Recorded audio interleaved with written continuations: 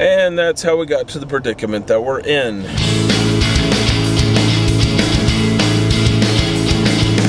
Alright, so today's vlog is going to be about another day. I talked about duty posts. Today I'm going to talk to you about bus duty. Bus duty is where you have to either A, you're doing it in the morning, or B, you're doing it in the afternoon. I've done my fair share morning, afternoon, and evening. It's not going to how evening goes, because that just sucks, because you have to wait on parents to show up. So the morning duty is gotta be the favorite and worst at the same time. Favorite because whenever I had to do morning duty, nobody wanted to talk, which for me is great, because I can sit back, have my cup of coffee, and just enjoy the morning, crisp morning air, which is great until, you know, you have those winter days when it's like 15 degrees outside, because I wasn't in the front of the school. I had to go down by the street and wave to parents, make sure nobody hit each other or the kids are walking across. Oh, that was rough. But then the afternoon duty, make sure, is got to be the worst when you're getting kids on the bus to leave the school, because that is when everybody wants to try and fight. Why? Because everybody in school can see it. So do your due diligence and make sure you are on par. If you're in a specific duty location, be in that duty location. If you're in a specific, if you just got to pace back and forth, make sure you don't stop at all, and check any and everywhere in between. In the time that I've done this, I've seen everything or heard of everything from kids getting in a fight between buses, getting fights on the buses, people having sex under the bus. That was just wrong.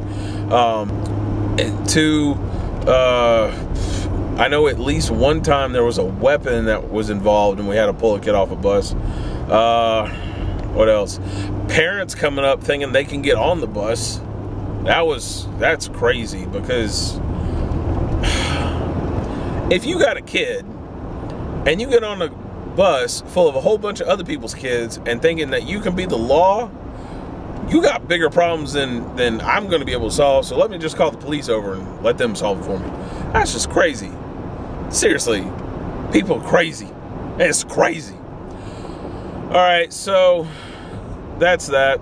Another wonderful day at the office. Gonna go home, detox, watch some shows. Oh, speaking of which, Better Late Than Never. If you guys have a chance to watch the show, best show ever. It has William Shatner, Terry Bradshaw, George Foreman, and Henry Winkler, and then this guy Jeff Dye, who's like their enabler, who's just a young guy like myself, taking these seasoned veterans out on the road.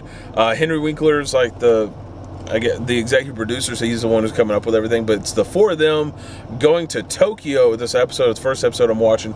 They go to Tokyo to just go have fun, just experience the culture.